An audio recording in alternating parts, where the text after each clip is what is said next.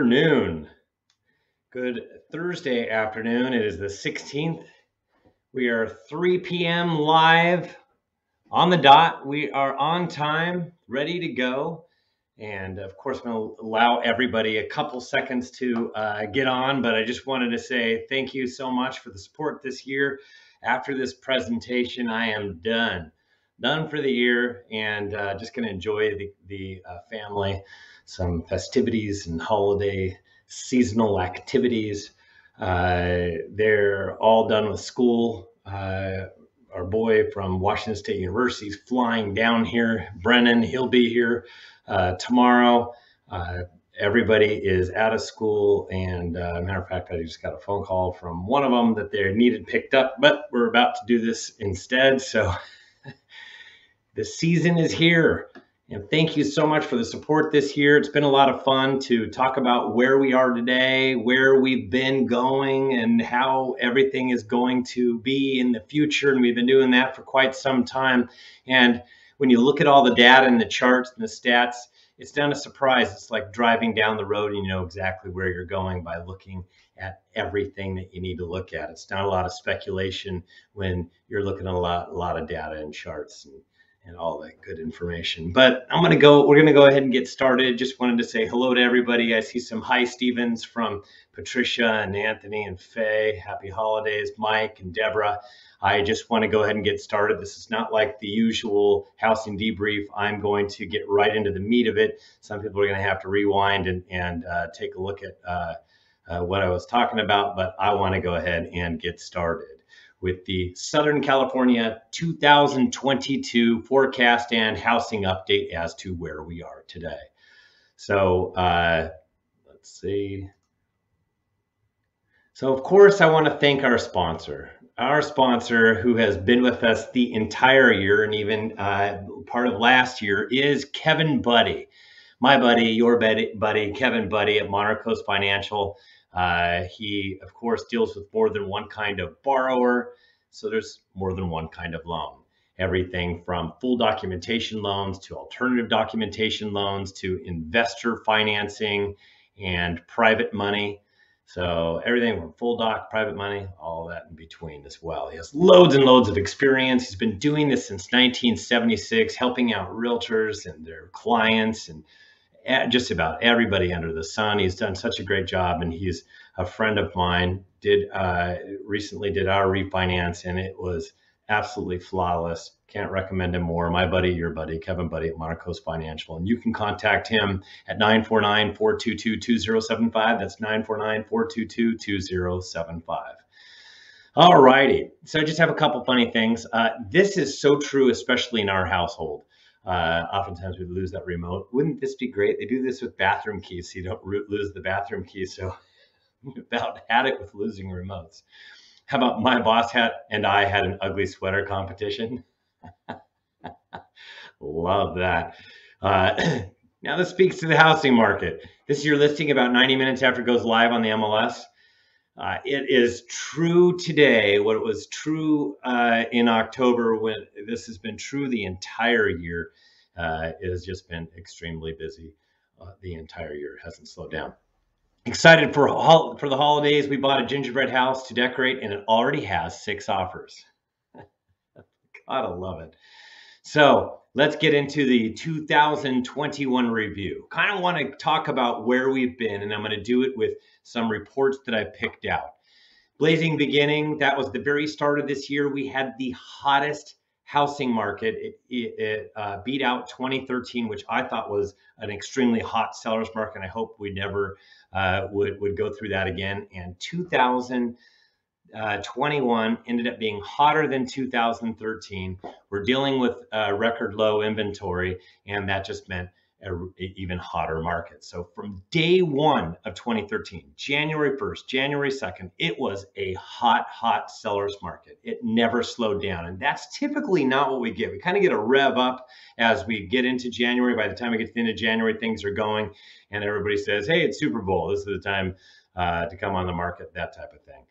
We rev up by the time we get to Super Bowl. But this year, it was hot from day one. It's kind of like a prelude to what we can expect this coming up year. bidding war. Of course, we're still dealing with lots and lots of bidding wars, and so wanted to talk about that earlier this year, and that's been the flavor of the entire year. Waiting will be costly. I've been saying it all year. You need to purchase. You need to get back into the center ring. It hasn't changed. My take has not changed even today.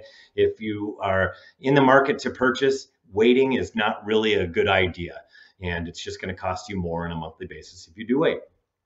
Crash coming, we'll answer that. I answered that back in May. I'll answer that today.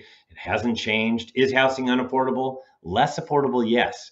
But is it unaffordable? No, that's not necessarily what it's all about. Matter of fact, I did a recent report about this.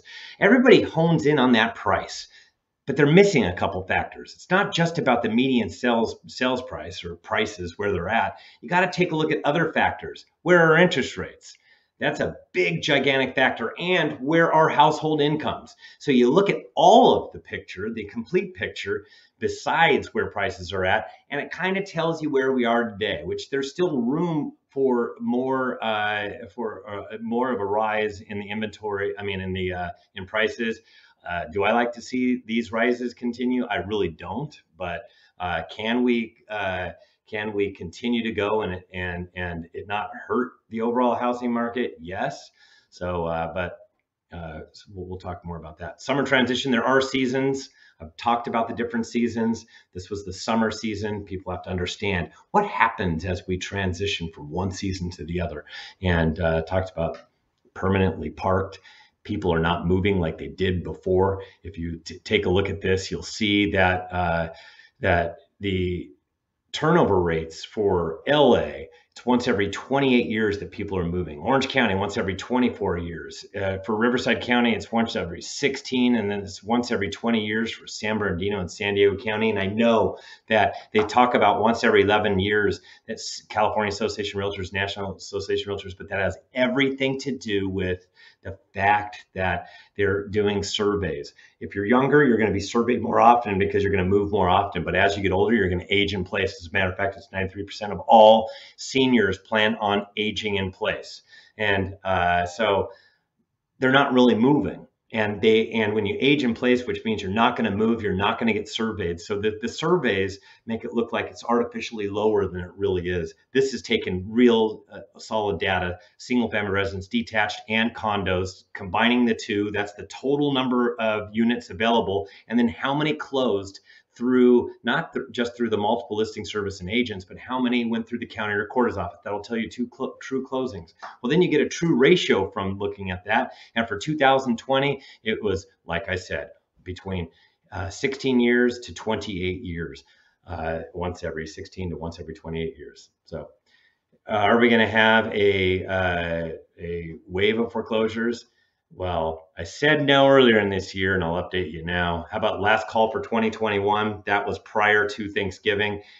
We do have these distinct different seasons, like I said, and when you need to place things into escrow, when you need to be looking for a property, when there will be fewer homes for you to look at if you're a buyer. Luxury soars, it's been soaring all year. We'll update that based upon that. Housing insanity, it's been insane. What will it take to slow down? I talked about that earlier. I'll still, my opinions haven't changed. November housing heat wave. You could say that about December, even though it was hot in November, really outside and in the housing market. It's been cooler for December. However, it is still hot. As a matter of fact, in many markets, it's even hotter than it was in November. And then inventory catastrophe, that's what we're dealing with, an inventory catastrophe, and we'll talk about that. Not about the price. This is the most recent report that I had that came out. And once again, I don't want people to focus just on the price. You got to look at where payments are. How does your family, how does that payment fit into your family's budget? And that's how people should be talking and looking at it. And so I offered that up in the most recent one. But let's talk about this big, gigantic housing crash that we are supposed to have, that everybody is talking about. I want everybody to take a step back. This is me. This truly is how I feel inside. I am a quantitative economics and decision sciences major, and I'm a housing analyst. I wear those badges, and I'm not ashamed of it at all. I like being a nerd. I like geeking out on all that there is to talk about or read on the economic scene, not just in housing, but across the board, everything that's going on. locally, as well as the state, as well as the U.S. and even globally. So I like to follow it all, and it's a lot of fun to for me to look at the numbers all of the time. This is a cockpit. I don't expect you or anybody else to climb into this cockpit and know how to fly it. I would never want to even pretend that I could. I mean, I think I know how you pull up on the yoke and it goes up, and then that thing in the middle is for to go faster. That's all I know. I don't know much anything else. So all those instrument gauges, I wouldn't know. I'd crash the plane. So I won't even pretend I can get behind the seat there. This is how my cockpit looks at all these instrument gauges. I'm very familiar with all of this stuff, and I put it all together to look for various trends and to look at a giant picture so that I can properly analyze where we are today, where are we going to go from here. And yet, unfortunately, even though I have this cockpit and it's daunting with all of the different things that I look at, but that's what I do. I love it. This is my passion. However, so many people sit in my seat and pretend like they know what's going on with they know how to fly the plane. And it's just, they don't have the credentials to back it up. They wear a suit like myself, and they sit and they videotape these and go live on YouTube and get a lot of hits and have 100,000 people, 1,000,000 people take a look at their latest crash video. And I've seen a lot of these crash videos, and they drive me nuts because actually it makes my blood pressure go up a little bit. Just because they're wearing a suit or they look really nice doesn't mean that they know what they're talking about. Doesn't mean they're a housing analyst. Just because they made it rich or had it right one time as an investor or whatever the reason is, or they're selling some product, just understand that that doesn't make them the expert on housing. They're not a housing analyst. And so this is what gets my blood boiling a little bit, is these people. And as a result, there's a plethora of social media misinformation. I'm just asking people to please ignore all the social media misinformation. Check their credentials.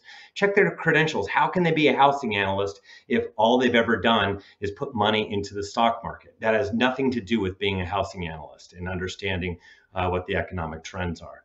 Social media misinformation. Home values have been absolutely skyrocketing, and you can see this. This is the Case-Shiller home composite index, and here we are. And here we are at 2013 and 2012, 2013. We had appreciation as high as 15%, almost 15%, and then it came down. What had happened was we had a little bit of rising rates in 2013. We had a taper tantrum, and we had interest rates rise significantly that year. And as a result, we saw appreciation. By the time I get down to 2014, we were at 5% appreciation. It didn't become a buyer's market, it just became less hot. And that is more of what I've been rooting for quite some time, because this is 2020 to 2021, and it is a real issue. So that's funny that Hemant says, is that a sign of the housing market crash? Yeah, no, it's not. 2020 to 2021, I was hoping we'd get higher rates so we could turn this puppy around. And now it's kind of topped out at 20%. It's staying right around there. We'll see where it goes. I imagine it's going to go down to about 15%. Some say it'll go down to about 10%. That's still hotter, twice as hot as where we were during the about 2014 all the way through 2018. 2019 was a slower year, but then I'm actually hoping for higher rates so we can bring that down even further.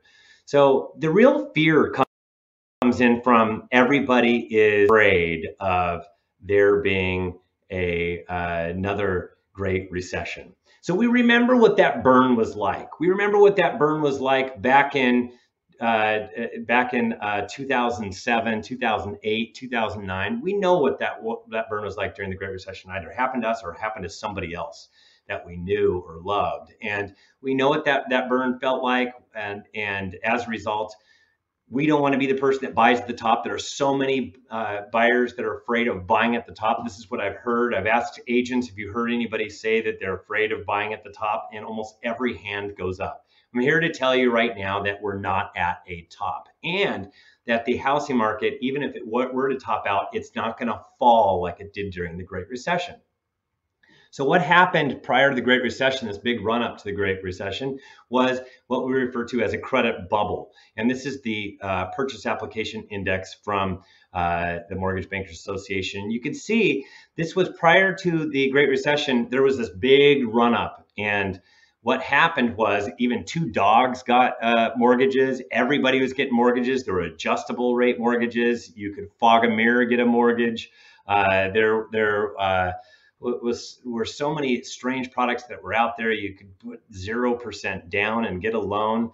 And also, besides two dogs getting mortgages, we had a lot of dead people purchase houses and get mortgages, and they had their social security numbers that belonged to people that had passed away, and there you go.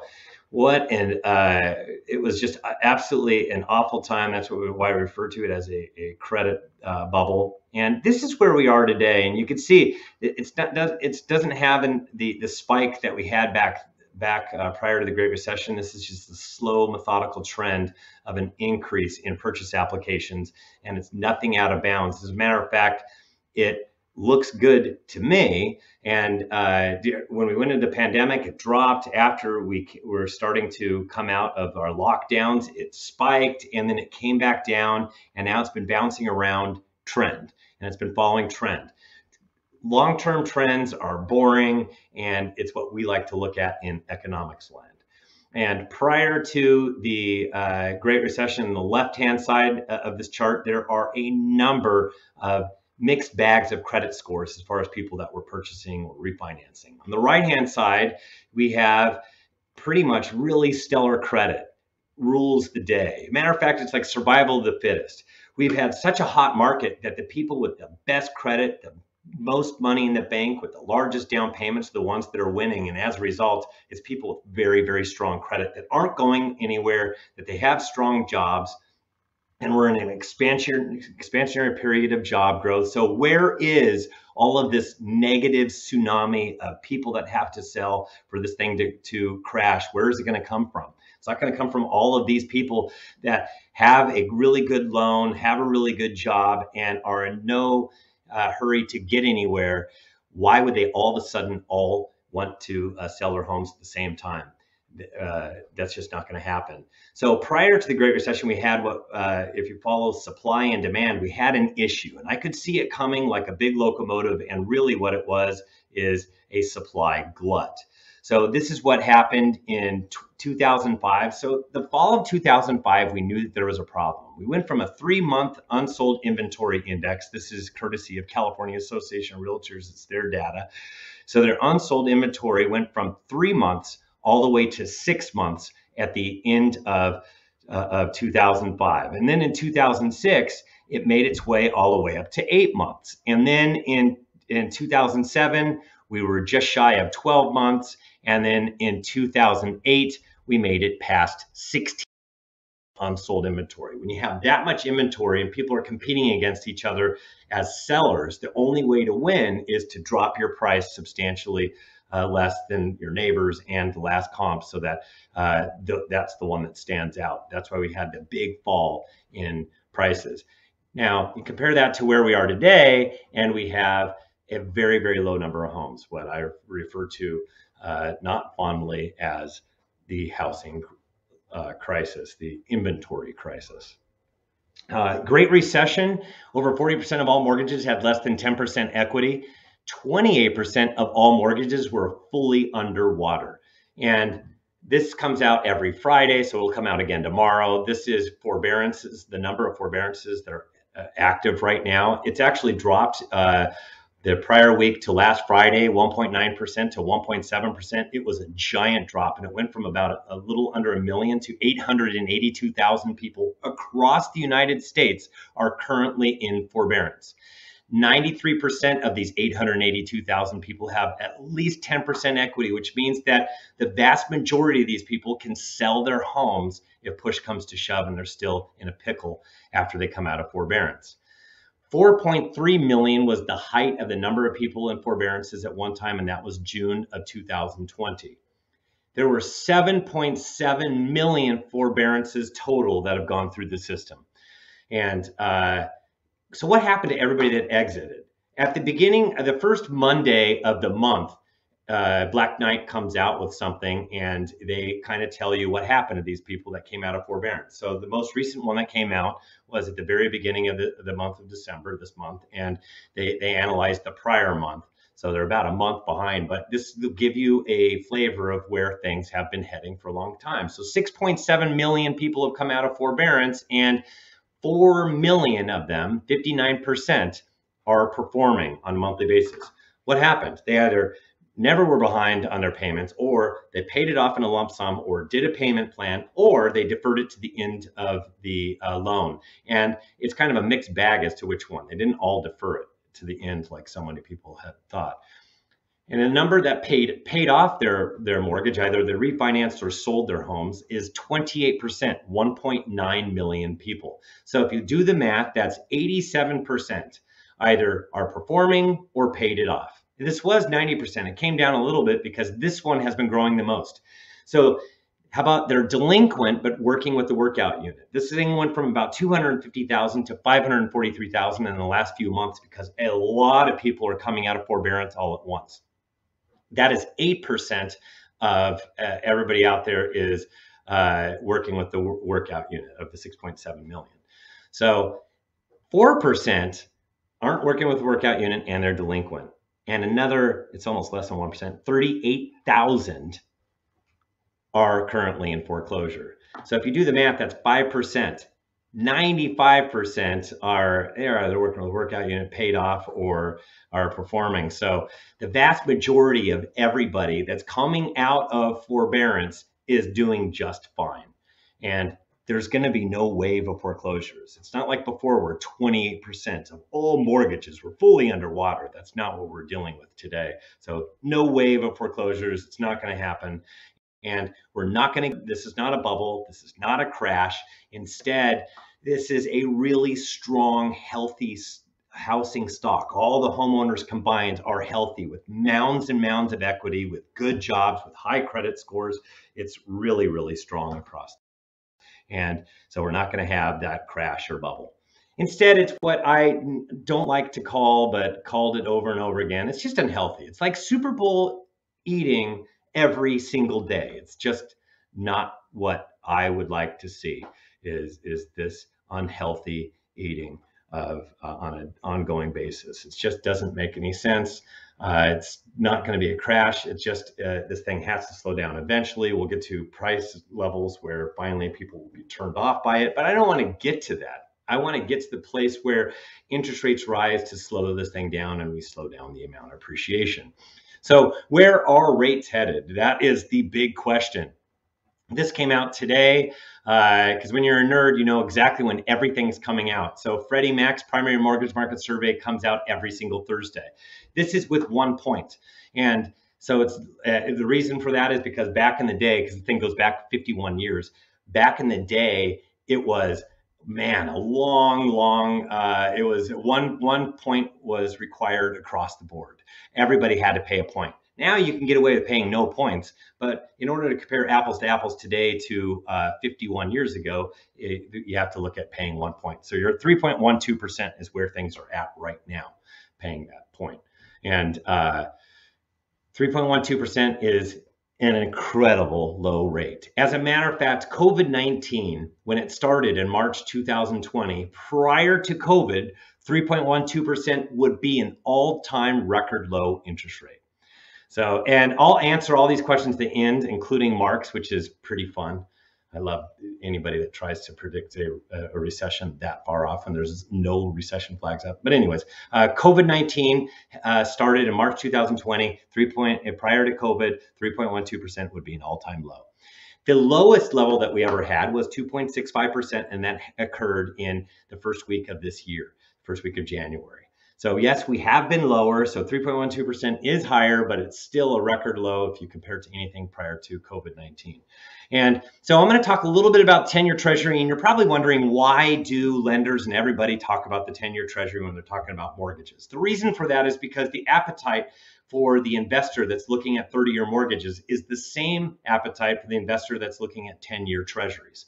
They kind of jive with each other. When the 10-year rises, the 30-year mortgage rises. When 10-year falls, 30-year mortgages fall. That there's the stickiness to it, and we call that the spread, and that's what we follow. And by the way, incidentally, this short-term rate that the Federal Reserve is talking about raising 3 times next year, that is short-term interest rate, car loans, credit card debt. It is not. There's not a stickiness to it with long-term interest rates like what we're dealing with 30-year mortgages. Just because they're going to raise it 3 times does not mean that we're going to get interest rates that go up as a result in as far as 30-year mortgages are concerned. So please understand that. So far this year, the 10-year Treasury rose from the start of the year until we got to March, and we hit an interest rate height of 3.18% was the highest, and it happened in March. And I was stoked because I wanted it to keep on going because we'd get a shift in the market. But instead, 10-year Treasury dropped, so did 30-year mortgages. And in August, we bottomed out at 2.77%. So we're all the way up to 3.18, got to 2.77%. Then it went up again. I was excited, and then it went down. It went up, and then it went down. And there's been a lot of news about a couple of different things that have kind of made it stay within a channel of 3 to where it's at today, that like 3 1/8. And that's where it's been staying. And that's Omicron news kind of brings it down a little bit. Inflation news kind of brings it up a little bit, but it's still staying within a channel, even though we have this high inflation. There is this volatility. And as the Federal Reserve moves more out of mortgage-backed securities and buying treasuries, that we'll see a little bit more volatility in the market. So it'll kind of act on its own rather than the Federal Reserve just playing at a certain rate that you can expect. Now it's up to the general public investor to make things happen. Now, they did talk about tapering, and it was big news yesterday. Well, it was yesterday, right? I can't remember if all my days are beginning to blur, but yes, it was yesterday. So mortgage-backed security new purchases. So what they've done is all the loans that are put together by the federal government, that it's backed by them, and they're actually buying these securities because they turn around and sell them as package them off as securities. That's what these different agencies do. And the Fed has been very involved in buying mortgage-backed securities. As a matter of fact, in October it was at 40 billion. Then in November it started to come down. This is the tapering that they announced. It went down to 35 billion. And in December, it's 30. Well, guess what's happening in January, February, March? They're going to strip off 10, and it's going to get down to 0 by the time we get to March. So when that happens, it looks like they're all done. They're not playing in mortgage-backed security land, right? That's not correct, because there's something else that they're doing that they're not really talking about it. You'll see it mentioned here and there, but it doesn't get the same airplay, and that is mortgage-backed security reinvestments. What happens to all the money that they're collecting on a monthly basis, as well as anybody that sells their home or refinances their home and pays off their mortgage? Now they get these mortgage-backed securities, they're paid off. So what do they do with them? They put it right back into the market. And it's at the tune of right around $60 billion per month. And they will continue to do this. All the reinvestment, they'll continue to do this going forward until they announce that they were going to taper that. That's not what they have announced. They've only announced tapering of new purchases, the $40 billion they've been committed to, but they're continuing to do this reinvestment. So they're still playing hard and heavy in mortgage-backed securities, even though they're talking tapering. So what would make interest rates really go up? Well, good COVID news, good jobs reports, stimulus packages, infrastructure, money being poured into the system juices things up, and also inflation tends to make it rise. And we've seen recently, yet it's been a big yawn fest as far as the investors are concerned. And that is inflation hit a 39-year high, highest since 1982, 6.8%. When you look at core, it's still really high. But part of this has to do with this disruption of COVID. As a matter of fact, we would not be dealing with this had it not been because of the disruption of COVID. Here and around the world, everybody's having this problem, the same problem, and it's affecting rental car companies and used cars and new vehicles. As a matter of fact, I just heard somebody that was looking to purchase a brand new car, and they got to the car lot, and it was like $28,000 for the car, and they said, yeah, there's a $10,000 COVID premium that you have to pay, and you'll get your car in 2 weeks. So that is a big piece of this inflation puzzle. The gas pump is a big piece of our inflation puzzle because gas prices have risen with demand that all of a sudden came back to life and is soaring. So know that that's a big piece of it. As far as this transitory, Federal Reserve got rid of it because after a while, people were pointing their fingers going, they're calling this temporary and it's here to stay for a little while. And sure enough, that's exactly what's happening. So just know that the biggest disruptor, COVID, that's the biggest disruptor that I've ever seen in economics land, has hit us, and that's and it's hit not only us but everybody around the world, and it has disrupted quite a few things. The supply chain problem, it's not just trucks, it's not just ships. This is off of Long Beach. It's the whole entire system, inventories, factories being shut down because of COVID, things like that have really exacerbated the problem. And this is broken and needs to be fixed in many, many different places. It's not just unloading the ships or getting trucks out there.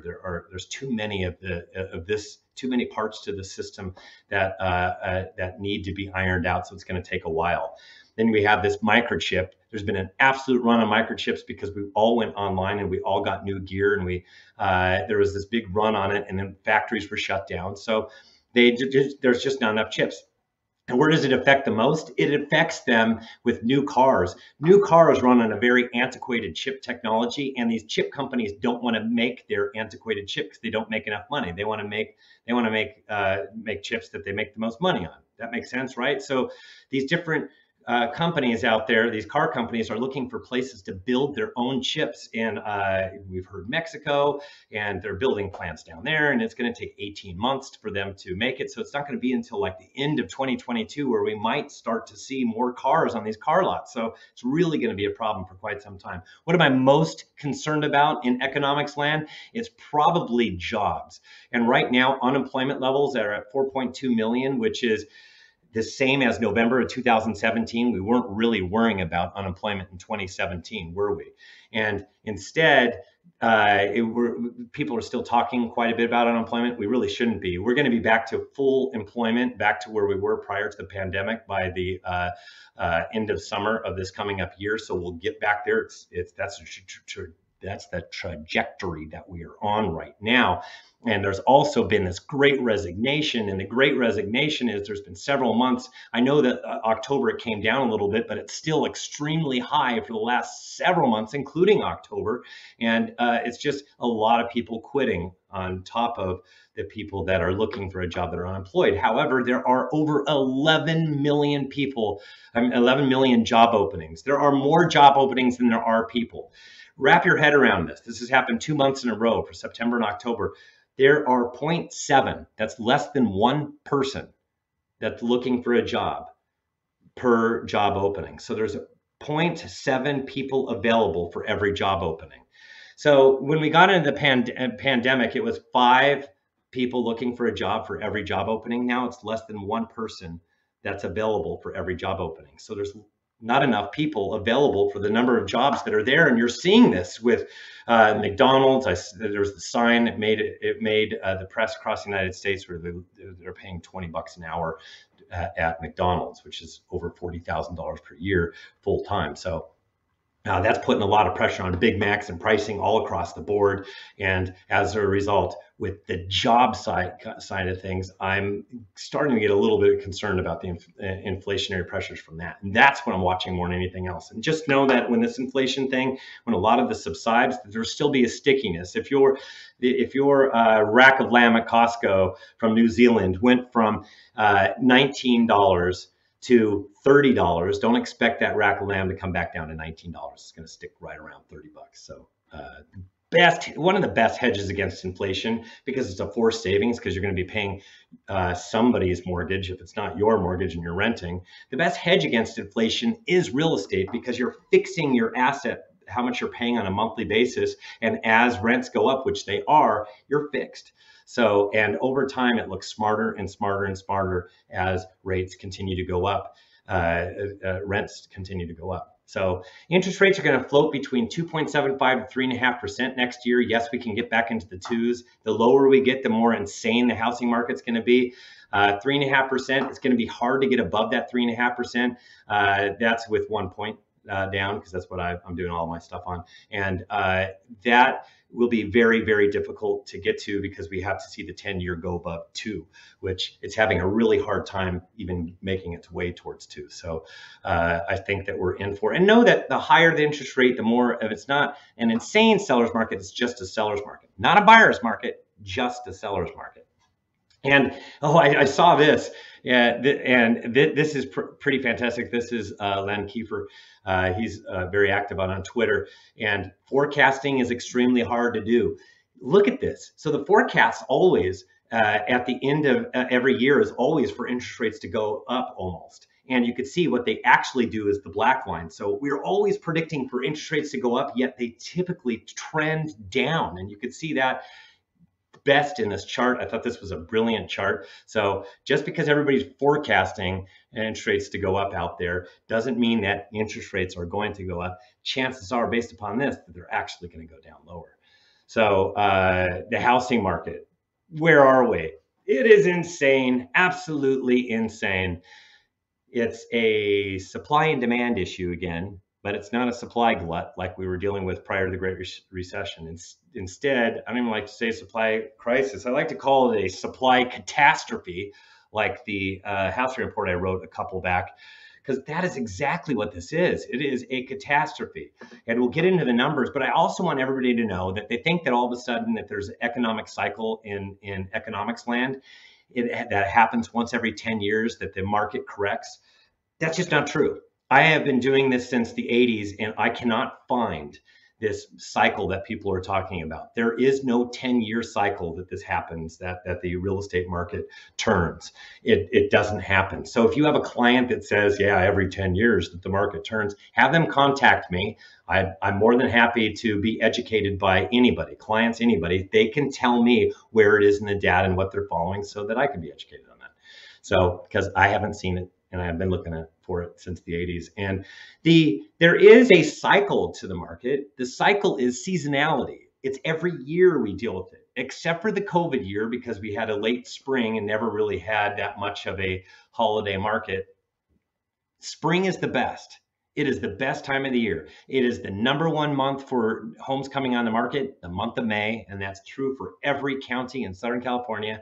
And it is typically the best month of the year for demand, May. And that's because it's spring. That's when households with kids would like to place their home on the market, go into escrow, that type of thing, because they can go ahead and close during the summer when the kids are out of school. That's why May is the hottest season. People do it all year long, but May is #1. And then summer, there are fewer homes that come on the market, especially the later you get, because you're getting too close to school. But it does come down a little bit, but it's still really strong. Autumn is when the kids go back to school, things downshift even more, both on the buyer side of things and listing side of things. And then we have a fifth market because we have winter, but we also have the holidays, and that's what we are in now. Then we get to the winter market. That is where always we hit right around Super Bowl, and a whole bunch of real estate agents say, this is the best time to come on the market. Please come on the market right now. This is a really good time. Come on the market. It's February right after Super Bowl. It couldn't be hotter. They are correct. It's typically a really, really hot point in the marketplace, but they don't want to come on the market yet. Why not? Because they want to wait till what month? May, spring. That's what they're waiting for, spring. So right now we're in the holiday market. That's when the fewest number of homes come on the market, the month of December. The second fewest, the month of November. Either the third or fourth, depending upon your market, is the month of January. So we're in this patch of very few homes coming on the market. And as a result, the inventory is really plunging. Even if people want to buy houses, there's no houses for them to buy. And basically we're running on empty as far as the inventory is concerned. So inventory and demand are both plunging right now. And some buyers are going, forget it. I'll wait till after the new year. Sign me up for the holidays. Bring me some eggnog, please. So the Southern California supply looks like this. Inventories have just been plunging, just like I said that they would be. And we're plunging down to new territories, new lows. And on December 9th, so basically last Thursday, that's when we crunched the numbers, and that's what this chart shows every 2 weeks. We were at 14,580. We dropped 7% in the 2 week period. The prior 2 week period, we dropped the most of the year, but this one wasn't as big. It's down 7% or down 1,072 homes. But this is the lowest level since tracking. And every single time I crunch this for the rest of the year, it is even lower. So we're getting lower and lower and lower until we ring in a new year. Last year, we were at 21,368 at this time. That's 47% higher than where we are today. And you see how low the green line is compared to prior years? Well, that is because last year was the lowest level for this time of the year that I've seen since tracking. This year, it's less. What were we complaining about last year? Not enough homes. And that is exactly what we're complaining about this year. The 3-year average is 35,962. That is 147% higher than today. And I'm going to compare it to the 3-year average. The 3-year average is 2017, 18, and 19 prior to COVID. These were the normal markets, and we should have had about 36,000 homes in the market right now. That's where we should be. And instead, we have 14,580. So we're like 2.5 times higher than where we are today is where we should be. So the peak occurred on August 19th, 20,643. That we've gone down 30% since that peak. And that's the normal peak for the inventory is right during the summer between July and August. And today, I actually snapped it this morning. We're at 13,607, so it's gone down another 10% just since last Thursday. So this is really where it's plunging down to the depths of its lowest point of the year. So where are we going to end up at the end of the year? That will be part of the forecast momentarily. I want you to know that LA is at 5,708. It dropped 8% in the last week, and it is already at a new record. It was last week. Orange County has been at a record low level since October, and it just dropped another 8% in the last week. We're at 1,256 homes in Orange County, new record. Riverside's at 2,632, dropped 4% in the last week. It's not yet at record territory. Riverside does something completely different, and their lows typically occur at the middle to end of February.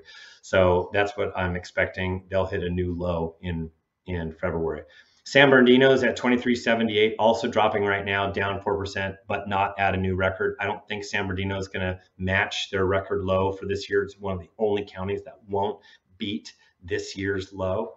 And which is good news for people in San Bernardino County. Still, 2378 is well below the 3-year average prior to COVID. San Diego's at 1,633. It went down 10% in the last week, and it too is at a new record. And San Diego is the worst of the bunch as far as the least number of homes on the market for San Diego County. 1,633 for their giant county. And Orange County is much smaller than San Diego County, and they're at 1,256. They're the second worst off. And where are all the homes? Well, so far in Southern California, if you compare it to 2017 to 2019, the number of homes placed on the market, missing nearly 50,000 homes. And it will hit 50,000 at the end of December. So we will have 50,000 homes that are missing from the market for the years of 2020 and 2021. And that's 9% of the market. That's just a big chunk of the market that never came on the market. And who knows what happens to them? People said that it's pent up seller. I just don't see it. I just don't see it happening. I see us following normal trajectory, and there's like this new norm, and that is fewer homes coming on the market. And that's the way it's going. It's not because of COVID-19. So many people thought it was because of COVID-19, but I don't think that's the narrative. People were asking this through surveys, but I don't think that that's the narrative that I wanted to, that I really think that's keeping homeowners from placing their homes in the market. What is it? It's where will I go? I know there's nothing on the market right now, so why do I want to place my home on the market and go look for nothing?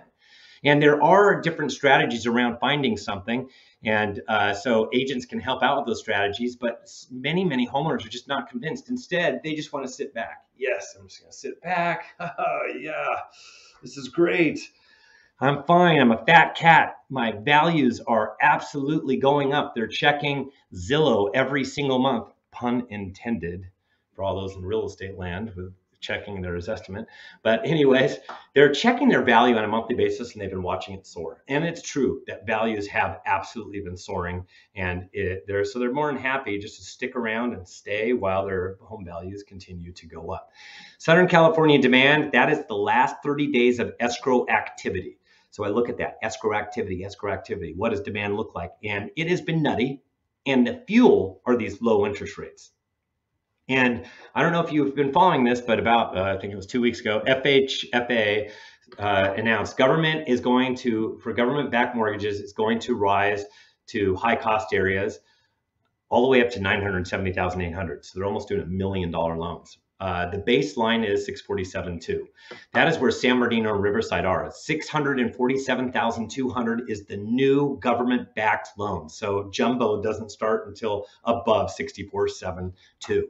And for San Diego County, it's at 879,750. So they have lines. They have a higher loan limits at 879,750, and LA and Orange County are at 970,800. This allows people to put 5% down and still qualify, get money from people, and it's a little bit easier to qualify for than jumbo. Does it? And they'll take a little bit less, a little bit more riskier credit scores. It doesn't mean that they're going to take people that have really awful credit scores or anything like that, but it does make it easier to get a loan for conventional versus jumbo. So it allows there to be more demand at the beginning of 2022. As a matter of fact, a lot of lenders are already lending to these loan limits. So you know what? It's already adding to the demand side of the equation. As a result of so much demand and very little inventory, everything is selling for over asking. Not everything, but most everything. It's like an auction out there where the reserve price is the asking price. And I don't have the updated thing yet because California Association of Realtors hasn't done this. They're about to announce this any day.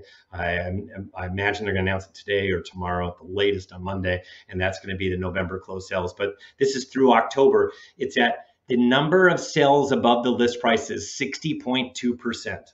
Which means that in the month of October, all closed sales for the state of California, every price range, 60.2% sold above the asking price. It was at 70% or above for the months of May, June, and July.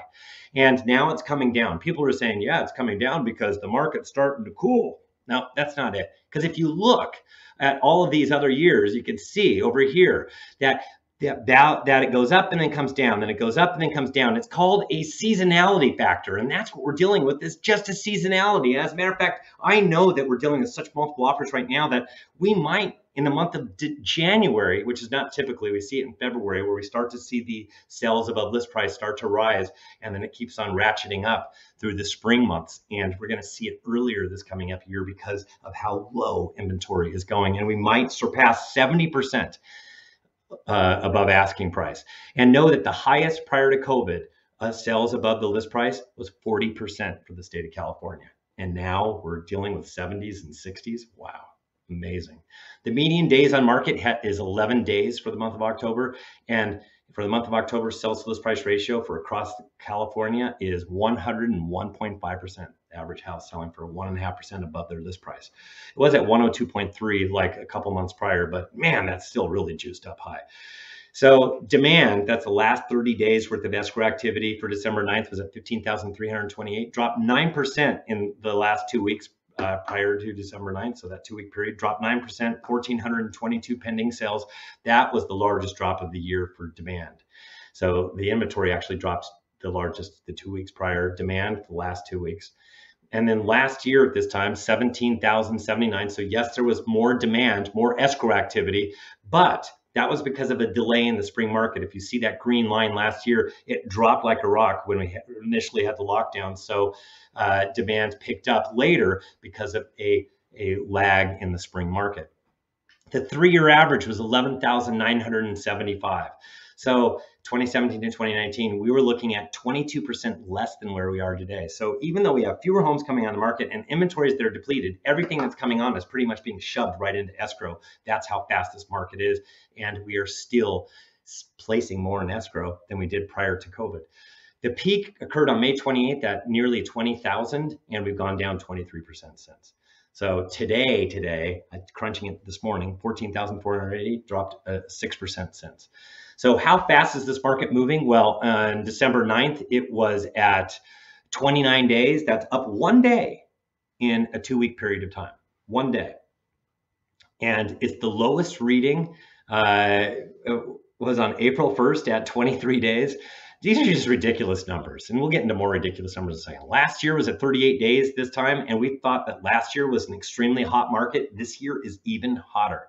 And the 3-year average is 92 days, which is just above the seller's market. And for the end of the year, you can see how it typically spikes at the end of the year. So 92 days is not, it's kind of a balanced market. It's not a buyer's or seller's market. And that's where we should be, enjoying our holidays. That's typically what happens. Today. So I crunched today's supply and today's demand, inventory, and today's recent escrow activity. Now it's at 28 days. It actually got hotter in the last week. And here we are in this, throes of middle of December, right?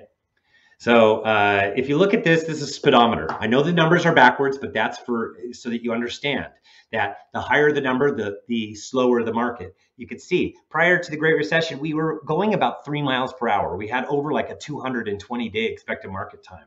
And that meant that things took forever to sell. And the only way to sell your home was to reduce the price by like $20,000 below the most recent comp. That's called a deep buyer's market. Then it goes to balanced market there in the middle. Then it goes slight sellers. Then it goes to hot sellers market, anything below 60. We're so far below 60, it is ridiculous. And means that there's a lot of heat in the market. And you could see this between 60 and 90 is the slight sellers market. That was the year 2019. That was the purple line. That is where we don't get a lot of appreciation, but sellers get to call more of the shots. You have to be careful on pricing because you could be stuck. Below 60 is a hot sellers market. And then I'm going to zoom in because there's a new thing that I had to come up with this year, and it's called the below 40. It's called insane. That's the insanity level. That's where you want to say, uh-oh, eject, I'm out of here. This market's ridiculous. That's below 40. And in some markets, it's going well below 40. Where are we going to go for the rest of the year? We're going to stay here. And then next year, we're going to start to drop until we get to about middle of February to the middle of March will be the hottest point in the market, and it will be hotter than where we are today, which is ridiculous. Los Angeles is at a 34-day expected market time. Their lowest of the year was 32 days. Orange County is at 21-day expected market time. Their lowest was 20 days. That was about 3 weeks ago. They actually hit the low all the way here during the holidays, which makes no sense. Riverside's at 25 days. Its lowest was earlier in the spring at 16 days. I've never seen anything that low. And then San Bernardino is knocking on the door of that. But they're 33 days, and they were a low of 18 days. So things have slowed down a little bit. Still extremely hot, just not the ridiculous pace at 18 days. I don't know what to call below 20. Which San Diego's at 20 days. Their lowest ever was 19 days, and they're right there. And that happened a while back, and they're about to knock on the door of the hottest seller's market of all time for San Diego. Home values are rising. I can see it in the data. I don't care what anybody's saying out there, the narratives that are being written in the media channels all over the place. I don't care what the median sales price is doing. Median sales price is not really what's happening with prices. I know with the boots in the streets that we're dealing with tons and tons of offers and home values continuing to escalate because there's nothing on the market and lots of offers, that multiple offer situations. I do not see an end to this. I can't wait to talk about an end to this. I can't wait to talk about a crack in the market. I talked about in 2018 that there's a crack in the market, and it's exactly what happened. I could see it in May that it was going to be slow at the end of the year, and that's exactly what happened. We hit gigantic cracks. And we slowed down our market like crazy, and we had a late inventory, and demand fell. Inventory peaked at around Thanksgiving. That's not a normal market, and I could see it happening and occurring all the way as early as May. So when will the market slow? And then we're getting close to actually forecasting. Interest rates, it's when they rise. And it happened in 2013 and it happened in 2018. I pulled off zero. I'm starting here at 20,000 homes on the market, and I started off at 3% for interest rates, just so you can see the magnitude of the changes. And we had we went from 3.25% interest rate all the way up to a 4.5% interest rate in 2013. When you go that much up in interest rate, it slowed down demand, and the inventory rose, and so did the market time.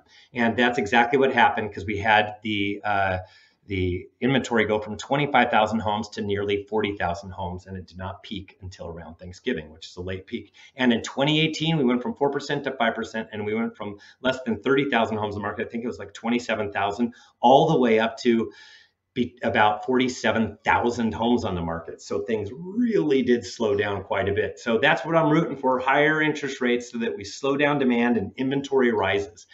And then we have the market slow a bit. That's what I'm rooting for.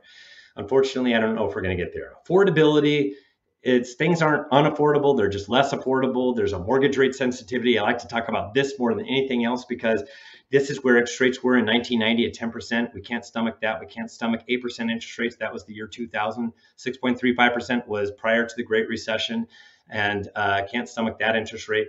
5% was where we hit in 2018. We learned that 5% was too slow. We were only there for a minute, but if we would have stayed there for long term, it really would have slowed down our housing market.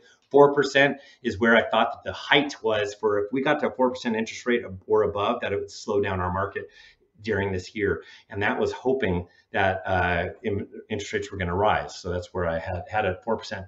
But due to the fact that we're continuing to go at warp speed right now, I feel that it's at 3.75%. I think we're going to get enough juice and enough appreciation next year. It could surprise a lot of people, and we end up at 3.5% would be the height for if we got to 3.5%, that it would slow down our market. Above 3.5% would slow down our market. That's where we could go. It's just this mortgage rate sensitivity because values are continuing to soar with interest rates remaining the same. And if they continue to soar, these changes of interest rates as they go up will slow down our market. And so that's just because buyers do the math and they go, holy smokes, I don't want to do this. And enough people back out for this thing to slow down. So market overview, and then we will go ahead and forecast. But I'm here to tell you that if you look at this, that there is a really strong demographic patch. They've been buying for a long time. It's millennials. I know that they weren't supposed to buy, but that was the narrative that everybody chose to adopt, that they're strapped with college debt. Yep, they've been buying and they saved a lot of money. Talk to a lender. They have great portfolios and great balance sheets, all that good stuff. And just know that we have a very, very strong demographic patch of first-time home buyers, 32-year-olds, and it started last year. It'll continue for the next several years. This year was bigger than last year. Next year will be bigger than this year. So we just have a really strong demographic patch that's adding and pushing more demand. Not all homes are selling instantly in SoCal. I want everybody to know that 52% of everything that's on the market right now has been on the market for more than 30 days. Part of that problem is if they went into escrow and they fell out, they no longer have that ribbon that says new listing. And when it doesn't have that ribbon, buyers, it might say back on the market, buyers aren't as excited about back on the market as they are new listing. So it doesn't get as much play when it falls out of escrow. So if you're a buyer, look for stuff that's been on the market for a little bit of time that fell out of escrow. Those are probably some good bets that are out there. Once you start getting above 2 months on the market, then you start getting luxury because it's all price ranges when you're 30 days and above, but at 60 days plus, it's 32% of the market. It's more luxurious, and definitely there's only 2,970 homes across Southern California, 20% that have been on the market for more than 3 months, and this is ultra luxury. And Southern California closed sales is down 3% over last year at this time. Don't be concerned about it being negative compared to last year because last year they had prints like this. This was the month of May. That was really low compared to what we did this year, the red line. So overall, and I want you to know, out of the 17,291 closed sales, 21 were short sales and 38 were foreclosures. That's it. Across Southern California, out of the 17,291, it is what? 59 homes that were either a short sale or foreclosure. Very, very little. So many people were saying there would be a wave of foreclosures by the time we got to the end of this year. It didn't materialize. I don't care when forbearance ends. It's just not going to materialize. So far this year through November, we're up 17% over last year. Know that this is the most sale in years. And luxury has been surging. This is this big Himalaya on the right-hand side. And you can see the green bars. That was last year. That was a record year last year. This year, it's even a higher number of closed sales. And you can see that we're up 45% over last year for luxury. And January to November, it's up 87% over last year for the whole year so far through November. And that is an absolute record year. Top 10% of any market is what we refer to as luxury. For LA and Orange County, it's 1.5 million. That'll change January 1st of 2022. It's going to be 2 million plus. For San Diego County, it's 1.25 million. That will change January 1st of 2022. That is going to be 1,500,000 plus. And San Bernardino County is going from 650 to 800. I kind of pushed up Riverside earlier than I expected because I knew that they were going to make it really fast. They're going to remain at 800,000 plus. It's just a little bit higher than 800. I think it's at 825, but I'm not going to do that. I'm going to round it near 100,000. So, but know that the market has digested so many luxury listings that it's actually brought up the term where luxury starts. It's very, very high in almost all markets. So here we go. High cost of renting, rents are soaring. Know that there was a lag to when it began compared to the residential resale, and know that this will continue to go at a very, very fast clip. Their rents are just absolutely skyrocketing right now. So the 2021 forecast looks like this. Don't quite know what's around the corner. Man, I think it was last week or a couple weeks ago where John Wayne Airport and Long Beach Airport were actually shut down because of fog. You want to slow yourself down. I was behind a big rig during all those rains a couple days ago, and let me tell you, I had to slow down because it was like whiteout. So yeah, I'm going to slow down a little bit, and because my 2022 concerns are uncertainty. I am not certain about the housing market. I mean, about things that are coming around the corner. I'm certain pretty much about where the housing market's going to go, but I didn't see COVID coming, so it ultimately changed what happened in housing. It actually made things worse. So you just don't know completely what's lurking around the corner. There is uncertainty. COVID-19 variants, for a lot of people, they thought Delta was done, but now we have Omicron. I didn't even know what Omicron was. So it's another one of those obscure Greek letters of the alphabet that I didn't know existed. So we all got to learn what Omicron was, or is. And as long as COVID's in the system, it's going to be a problem. It's going to keep a lid on interest rates as well. Rates remain low. That's a concern of mine. Washington, D.C. is always a concern of mine, regardless of the administration. Wages rise too fast, a concern on the inflation side of things. Buyer fatigue, I want to push them into the center ring as long as I think it's a good idea. So I will continue to write reports around that. Values rise too fast. Of course, I'm concerned about that. Unrealistic sellers. So when this thing does finally slow down, you're going to have your hands full dealing with unrealistic sellers that wonder after 2 weeks, why hasn't my home sold? That's called the market has shifted. Get on the program here. So my 2022 forecast is distress rises slightly, no wave. In many markets, there are only like 10 on the market for any county, short sales and foreclosures. If it goes from 10 to 100, that'll be very similar to where we were prior to the pandemic for all of the county.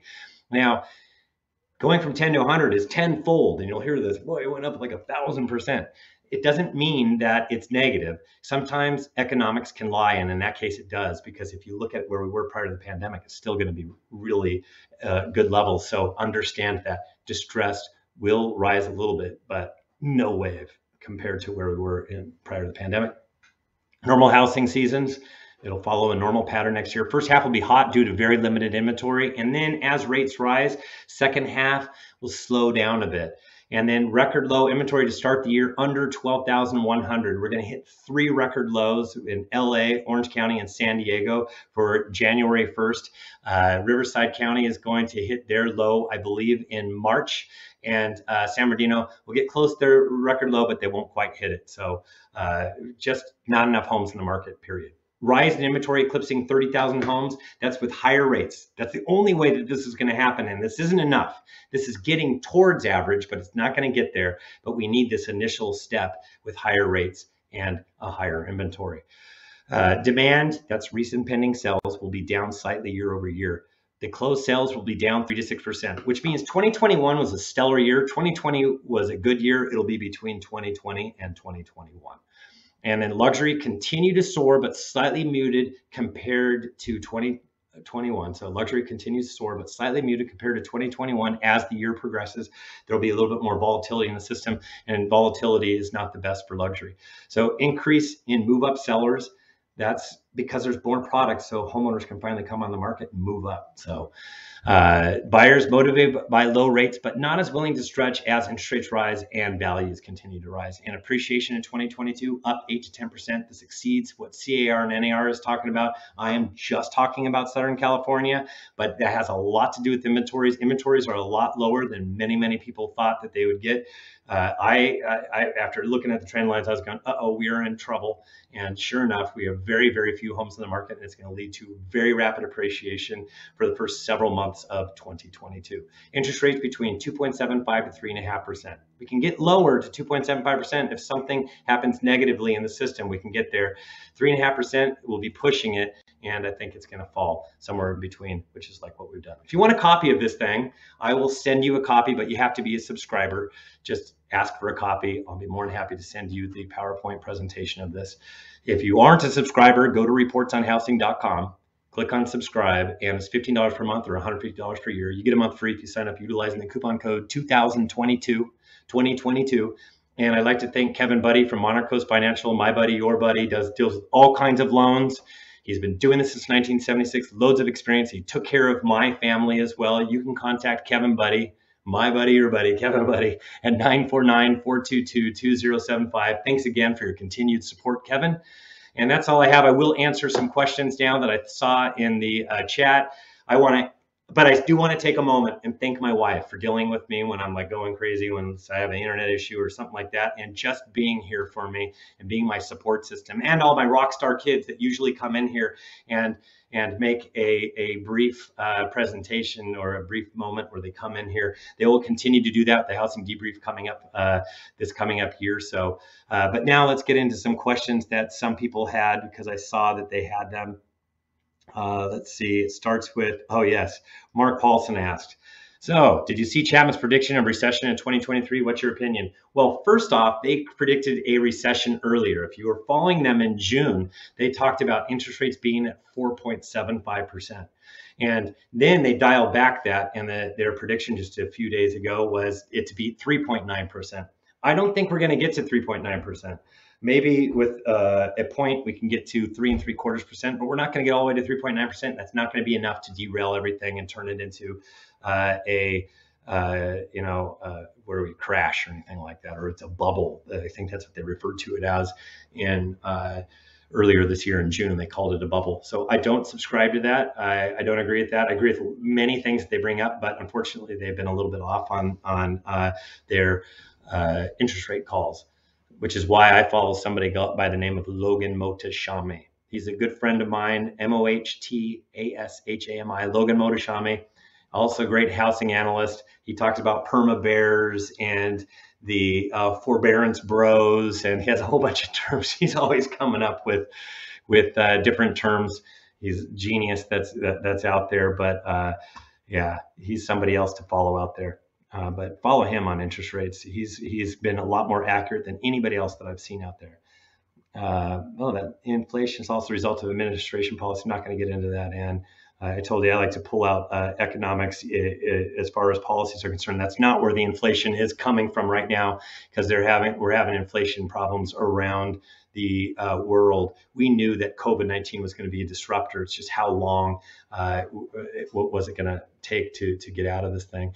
David Baum, any thoughts about new reports showing increased California exits and fewer coming? I got my theories. How about you?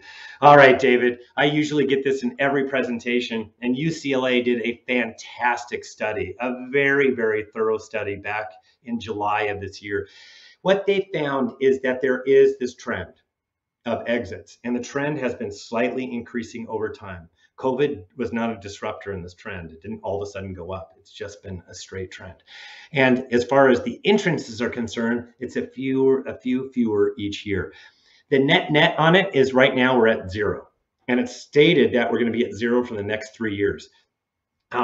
Really what the problem is, so yeah, there are various reasons why people are slowly but surely leaving California. One of them has to do high costs. A lot of people have their various other reasons, political and otherwise, but a lot of people boomerang back as well. So just know that can occur. I've been hearing that everybody's been exiting California since I've been in this.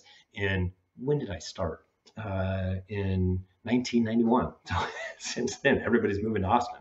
So Austin must be just like California. But I heard they have humidity, big bugs, and big raindrops the size of cars. So it's not quite Southern California. But I do. Here's my theory on this. My theory on this is when everybody leaves, the impression is when they're leaving, we're connected to them on social media. And when they go to wherever it is, Tennessee, to Texas, to South Carolina, to Florida, to Idaho, to Montana, we've heard it. And they all said, we're over here. We're so excited. We had our first snowfall. It's so beautiful. And we're going, man, that sounds kind of cool, man. They went off. Look at all these people that are leaving. The problem is you're not friends with the people that are coming. A good example of this was somebody that was in my audience last night. She came from Kentucky, and this is exactly what happened. She was from the Bay Area. They moved to Kentucky, started a family and all that stuff, and finally got to get back to California, and they're now here in Orange County. And when they got here, they're all, hey, bye, everybody. We love you. It's going to be great. We're back home in California. We weren't friends with them. We didn't get to see that yet. So everybody back there, the impression is, boy, there's a lot of people moving to California. See, the issue is that we have this social media misinformation. We're not connected to the people who are coming. We're only connected to the people leaving. So the misinformation is everybody's leaving. You don't get that everybody's coming. So that's my theory on that. David, what is the percentage of unemployed 50 and older? I don't have the exact numbers. So I do not have. Deborah asked what are the exact numbers above unemployed above 50. They are out there. Go to Twitter. You can find a lot of unemployment data on Twitter. That's where all the geeks like to hang out, is on Twitter. And so you'll find out a lot of good information. Let's see. How about this one? Brent, if we have a listing coming down, we put on now or wait for Super Bowl. It just depends upon what you're doing. If you are moving up in value, put your home on the market immediately, right now, and go buy something. Lock in these low interest rates, watch your value soar, because 10% of, let's just put it in simple numbers. Like, let's say you're going from 500,000 to $1 million. If values go up 10% for 500,000, that's $50,000. If values go up 10% for $1 million, that's a what? $100,000. So if you're moving up, you're losing out on opportunity to gain even more in equity. So the sooner you do it, the better. So that's what I say. And quite frankly, people say, yeah, you should come on the market in the Super Bowl. Well, it depends upon what you want to do. If you want to downsize or you have a lateral move, you can wait.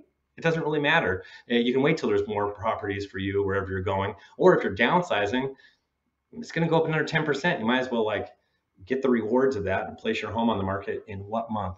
May. Like everybody else does, right? So we'll get to hide Brent and go to Lisa. And let's see, that would even put a dent in that number. Yeah, this is nuts. If persons that are in forbearance in California let their home go into foreclosures, everybody that was currently in forbearance lets their house go to foreclosure, it won't even put a dent in our problem. That's what Lisa said, and that's absolutely true. Charlie said active residential listings in Honey Beach is at 94 homes total. I know it's really, really low. Like here in Ladera Ranch, we're at 19. We're typically at 100. As of yesterday, Aliso Viejo had a total of 7 active listings. As a matter of fact, Aliso Viejo in Orange County has a 7-day expected market time. I've never seen an expected market time below 10. I've never seen an expected market time below 20. Here we are. Let's see. Foreclosure rate is only 0.7% of the total market sales. Not much of an effect. Yep, that's right, Mickey. iBuyers. Know that iBuyers are going to have such an infinitesimal effect on our marketplace. They are a disruptor, but they're so small, don't worry about them. So don't even worry about that. How much luxury track is? Okay, here we go. How much that luxury track is a result of the average price climbing to near over $1 million? Yeah, a lot, which is why I've had to move the gauge, although it's moved like crazy. There's been a lot of luxury sales and the needle's been moved up. So now I'm having a new level, and I'm hoping we don't do a whole bunch more where I've got to move it up even higher than $2 million. I did an analysis for Santa Barbara. They're moving from 3.75 million to 4.5 million for their top 10% of their market. So I don't want to get to those kind of numbers. That's absolutely ridiculous. Let's see. Copy, please. Copy, please. Anybody else have a question? It doesn't really look like I have much of a question. That's great. Thank you, Kevin. Kevin's on here. Thank you, Kevin, for once again your continued support. Do you have numbers on reverse migration? I don't have the exact numbers because I couldn't get it from UCLA, but you can look up the UCLA study that was done in July, the exits and all that. So just know that that you can look it up and read for it yourself. Matter of fact, I even have a copy of it. I'll be more than happy to send it your direction. You can send me an email at Steven, STEVN, at reportsonhousing.com, and I'll send it to you. Spell that. Oh, would you please spell that name again, please? I think that she's referring to Mogan Mohtashami. That's Mogan. Logan, Logan, Mohtashami, Mohtashami. He's fantastic. He does a super duper job. And let's see. Is there a chance you can do reports for the Coachella Valley and separate it from Riverside County? Ha! That's funny. You should ask that, Scott, because I have it within there. I actually have Coachella Valley, all the charts embedded within the charts. As a matter of fact, you can see it. And I have the active listing inventory, the demand, a Coachella little tiny report, and I have the expected market time for each of the Coachella area, different cities, as well as the Coachella area in total. So that is on there. If you're in San Bernardino, I have the high desert report as well. So that too is on there, so that I've separated it out just so you can see what's happening for the high desert, because they do kind of do their own thing. So I do have that as a piece of those reports. So let's see, I think that's about it. So I will send a copy if you want one. Thank you for tuning in. Everybody have a fantastic holiday, and we'll see you on the other side of 2021 in 2022. And peace, everybody, and Merry Christmas, happy holidays, happy Hanukkah. Just know that my heart's in the right place, and wishing you a lot of love and happiness and great memories during this holiday season. And once again, I'd like to say Merry Christmas and lots of love to my family who've supported me through all this. And also a special thank you to Kevin Buddy for his continued support. Thank you very much, and we'll see you next